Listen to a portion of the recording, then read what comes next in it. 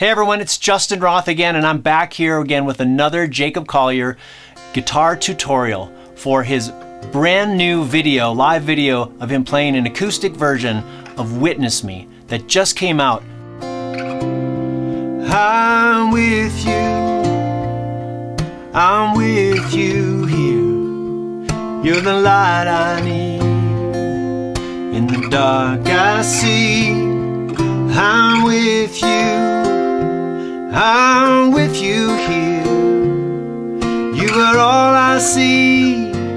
You witness me.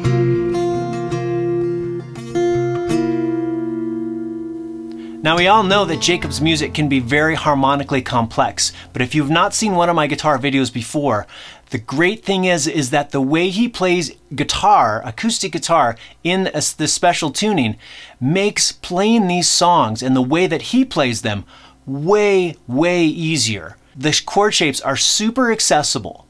They are not difficult jazz chord voicings. Now I don't want to alienate anybody by saying that anything is easy. Playing guitar takes work. However, if you already know how to play basic chords, you have the finger strength. So that's one of the biggest physical hurdles.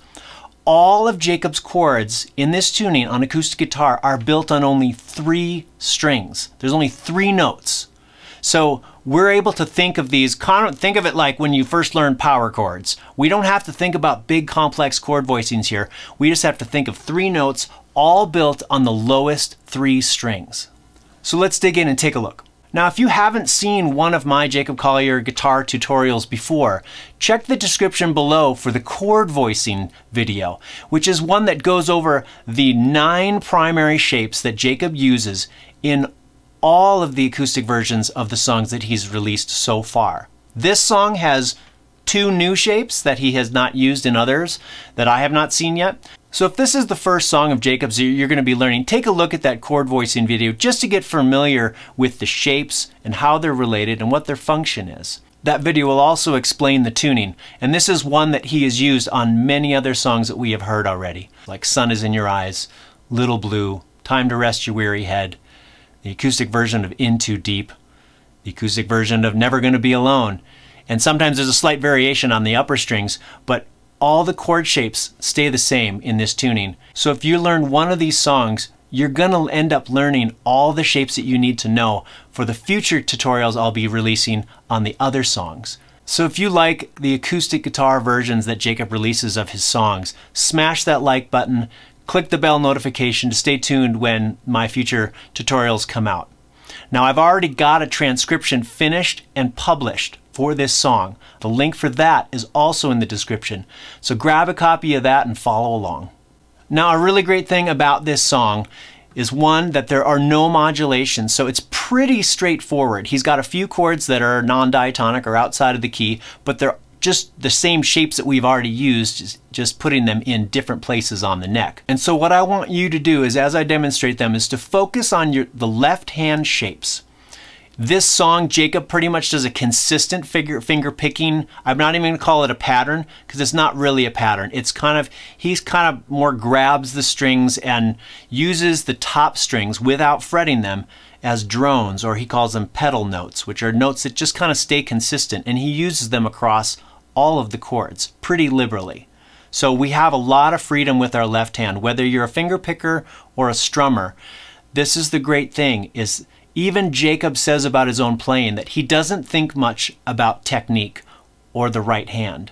In his own words, he has said when it comes to technique, it's more about being committed to your idea or what you hear in your head, and then you can do whatever you want to do. So we don't have to think of the transcription or learning this song as a right hand technical piece. Once we have the chord voicings, we've got 95% of the sound of the song, whether you're finger picking or strumming. So just a really quick review about what this tuning is. Again, that's all in the chord voicing video that's linked in the description below. But we're capoed on the 3rd fret, and the tuning without the capo would be D, A, E. So those are tuned in fifths. And then Jacob only has a 5-string guitar. which we've all seen. So to adjust for this, we still leave our third string or our G string the same. He does not have that string. And then the top two are A and D. Okay, so I'm just going to play the intro. And the beauty of this is, once we learn the intro, we have learned all but two of the shapes that we need to know for the entire song. So it sounds like this.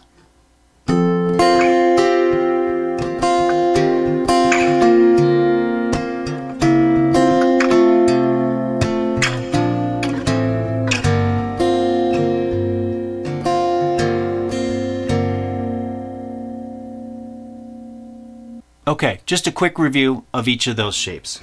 The first chord is our major chord shape. And again, we're just focusing on the lowest three strings. So up here, I'm counting up from the capo. So this would be the 12th fret above the open string. So it's built 12, 12, 14. Root, 5th, 3rd. Our next chord is a major chord in first inversion, where it's 11, 12, 12. The next chord, we're only moving one note. It's a minor chord in first inversion, and we're just sliding the index finger down a half step. 10, 12, 12. Now we're going to another major shape in first inversion, a half step down. 9, 10, 10. It's the same shape as we did 2 chords ago. Next one is a diminished chord, and where it goes 8, 10, 9. Then to the major chord in second inversion, 7, 9, 10. Now we're going to that same major shape that we used up on the 12th fret, but now it's on the 4th fret, 5, 5, 7. To a major chord in first inversion, same shape we've used twice already, but in a different place, 4, 5, 5. Then to our minor chord shape, which we have not used yet, down on the 2nd fret, it goes 2, 2, 3. Now when you get the transcription, what you'll notice, and the thing that tends to intimidate us as guitar players, especially if chords beyond our standard open position chords that we first learned, when we start to see scary names, like large chord names, the beauty of this tuning, and all ultra tunings really, is that, and the way that Jacob uses it, is that all the extensions, which means all the extra names on the chords that make them sound complicated, for example, E minor 7 add 11, or G add 9, things like that, is that all of those extensions in this entire song, except for one chord, all of the extensions are given to us with the top 2 strings. So when you look at the sheet music and you see all these bigger chord names, don't be intimidated. All you have to look at, is it a major chord? Is it a minor chord? Is it an inversion? So that's really the beauty of all this stuff. All the extra notes are provided for free and we never have to fret any of them. If we were in standard tuning, we'd be working pretty darn hard to get those notes. And we don't want to do that, do we? No. Neither does Jacob. He wants to focus on his performance, right? And we love him for that. So let's take a look at the first verse. You tell me you're broken. You tell me it's over now. You say you're done hoping. You tell me all the lights gone out. Well, maybe you're lost. Maybe you're far from home. If you only keep walking, you'll never walk alone. All right, so no new chord shapes. The only main difference is that we use that major chord in second inversion shape on the 5th fret, which we hadn't used before. We used it up on the 7th before. So you go major chord in second inversion to major chord in root position to major chord in second inversion to major chord in root position. So let's try that pre-chorus. When I'm with you, there's nothing that I wouldn't do. You're the one that I'm waiting for to bring out the best in me. I'm out in the blue, I'm holding my hand out to you. You're the one that I'm waiting for, I'm holding on to you.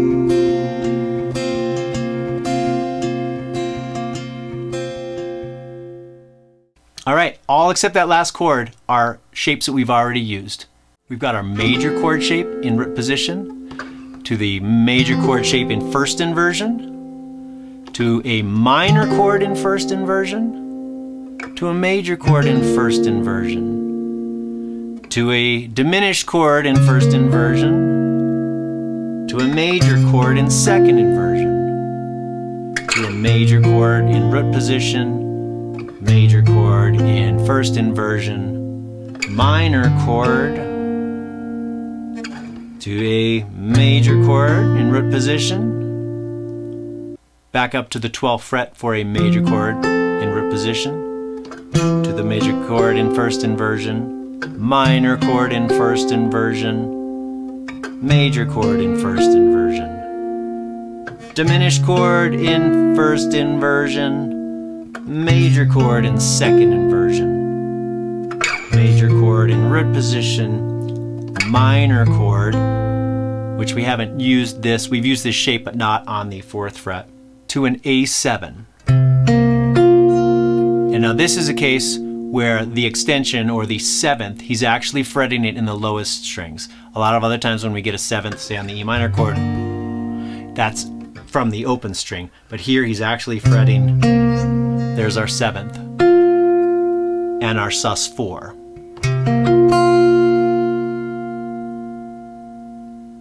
Alright, moving on to our first chorus. I'm with you here. You're the light I need, you're the dark I see. I'm with you here. You were all I need, you witness me.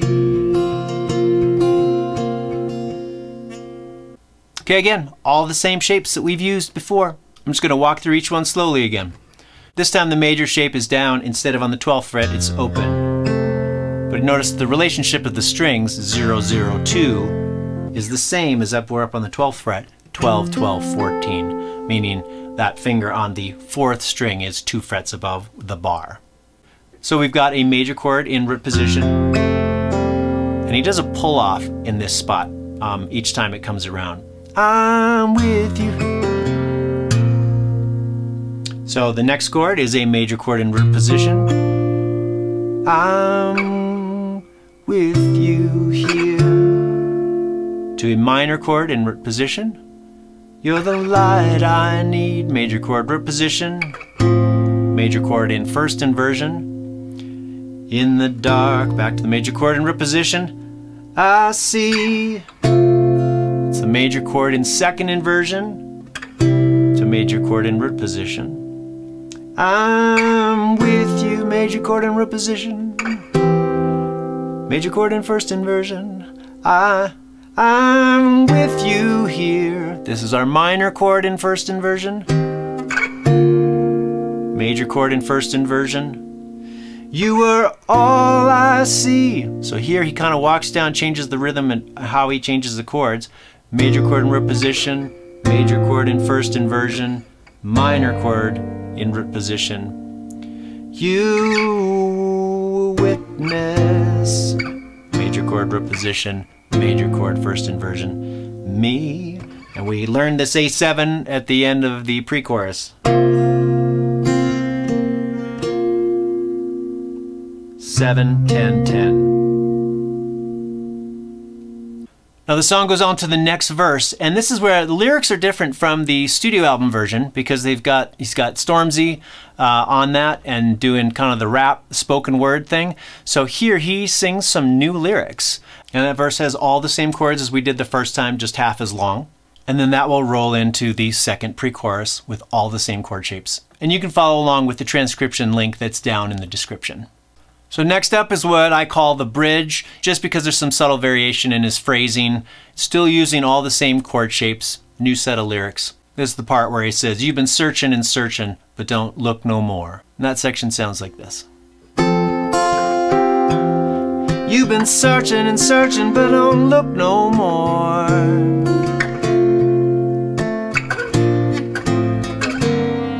So a lot of that's very familiar to other things we've done in other sections.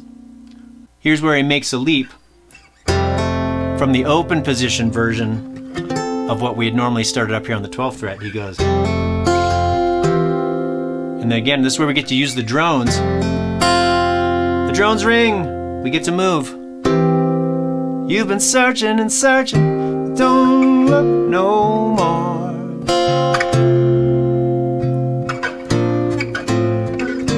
So identical to the first pass of that. And now we're into the outro. Again, all the same shapes. Sometimes he changes the order he uses them, which is why the transcription will be super helpful. Or he'll change the rhythm in which he plays it. And in the transcription, it shows whether or not he's staying on a chord for an entire bar, or for 2 beats, or for 1 beat. And you'll also notice, generally in his playing, he's anticipating chords. So just to keep it more straightforward in the transcription, I have mostly quarter notes, half notes, and whole notes. But for example, instead of going 1, 1, 1, 1, 1, 2, 3, 4, he might be going 1, 2. So he's anticipating that second chord a lot of times. And you'll get that from listening to it. So let's look at the first half of this outro. It's basically like the chorus. He does one different change on one of the chords here at the very top. It goes, "I'm with you." This is our major chord shape in second inversion, 0, 2, 3, which is just an inversion of our 4 chord. Just doing it down here. That's the beauty of the way that he uses chord inversions, is that he's really thinking about the voice leading of the chords. When we just learn open chords in standard tuning, our notes are kind of jumping all around. He's really thinking about how one note leads to the next, especially since all of these chords are 3 notes, triads. He's thinking of how each note is moving, just like he does when he does a cappella, vocal stuff. It's all about the voice leading, which makes it so signature and unique. So it goes like this. I'm with you. I'm with you here. You're the light I need. In the dark I see. Now he hasn't done that little riff before, but it's all the same shapes. Major and root, major and root. And then we go to the latter half. And he starts with the 1 chord again, or what, we've done it here, we've done it here. Both major chords in root position. But now instead of jumping from this shape back up here, he does this. This is just another variation. Now it looks like the major chord in second inversion that we use here on the 7th fret, but now it's just letting the open string. So the last part goes like this. I'm with you. I'm with you here. You were all I see. You witness me. You were all I see. You witness me.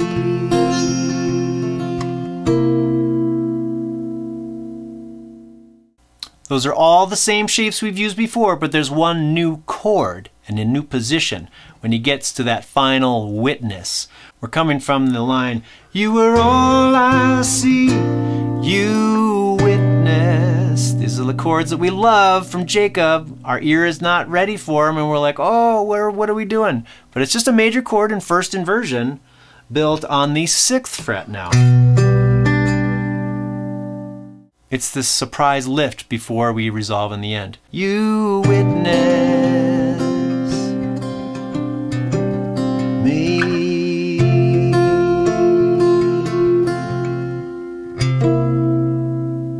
To that A7. This is another time where the 7th we're actually voicing in the lowest 3 strings. There we have our final signature Jacob lick to lead us out. And it's pretty straightforward. So the top 2 strings start on the 2nd fret. 2, 4-2-0. And he has said in other videos, he's like, a lot of these licks, he doesn't even use his right hand, aside from the first note. Or you don't even have to do that. You get a little stronger attack if you start it. He does that same lick that he does on the first string on the second string. Then he goes down to the fourth string, which would be his third string, because he doesn't have the third string, but the second fret on our fourth string, and does a hammer-on from 2 to 3. This is where I suggest starting with your middle finger in this position, because it's 2 hammer-ons in a row followed by a slide. So 2, 3, hammer on the second fret of the fifth string, then slide that shape up 2 frets. And he goes back down to the second fret, 2, 3.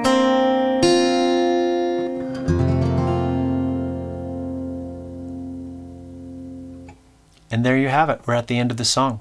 Now I have got to give kudos to Jacob for many reasons.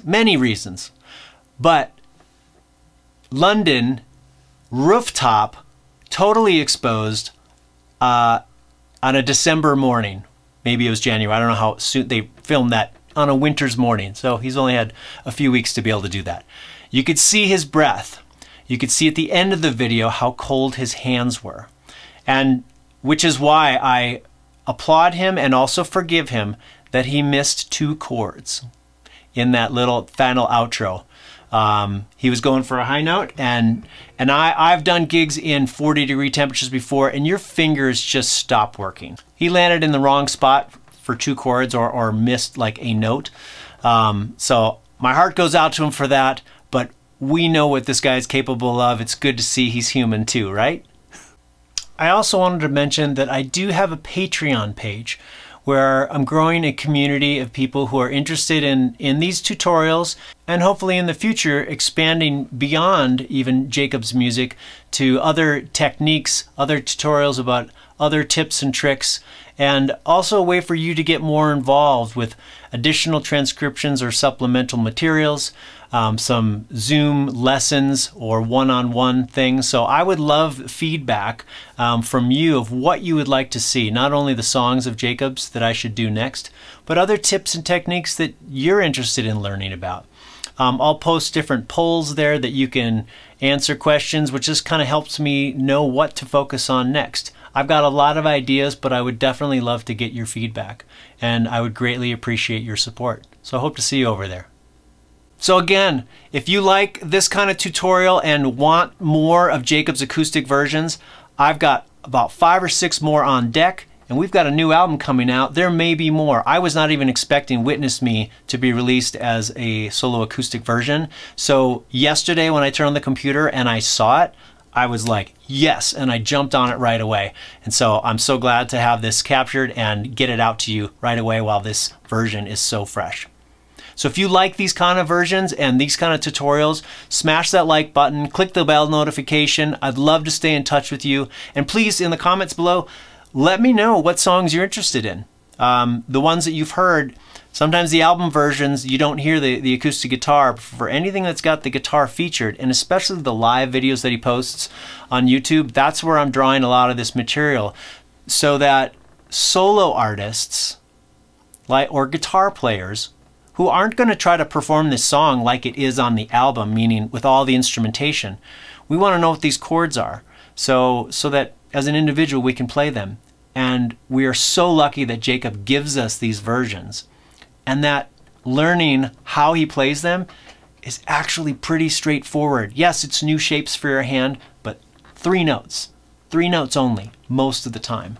So most of the work that we have to do is geography, meaning we just have to know where we're landing on the neck.